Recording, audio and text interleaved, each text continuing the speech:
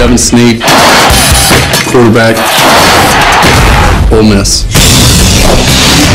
When passing the ball, a quarterback must do three things: identify the target, get rid of the ball quickly, and be accurate.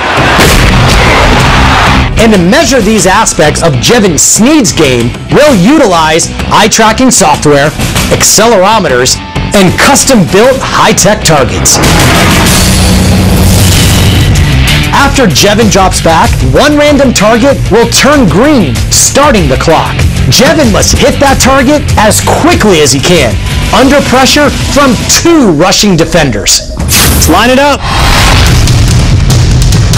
Ready, team! Go!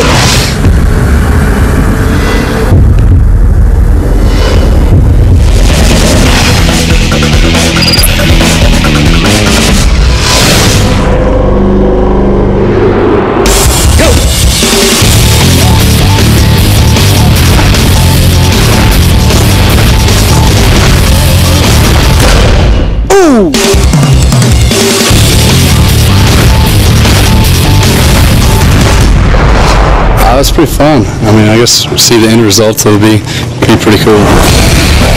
Our eye-tracking technology reveals that Jevan's eyes lock onto the green target in 220 milliseconds.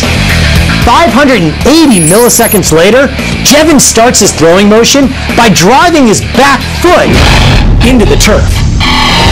The pass is then released in only 430 milliseconds. Our sensors measure an average angular velocity of over 1,800 degrees per second, resulting in a ball speed of 55 miles an hour. And after 20 throws, Jevan's average time from green light to the ball breaking the plane of the target is 1.6 seconds, with 85% accuracy. What do all these numbers mean? His ball speed and accuracy put him in a league with the NFL's elite quarterbacks. And in fact, his throwing motion, which takes only 430 milliseconds, is as fast as Sport Science test subject and Super Bowl MVP Drew Brees. Even here in this setting, do you feel that game time little butterflies telling you to get rid of the ball? No doubt. It's more lifelike, more game-like than anything I've done at the Combine or anything like that. Jevan Snead definitely has the tools to pick apart the best secondaries in the NFL.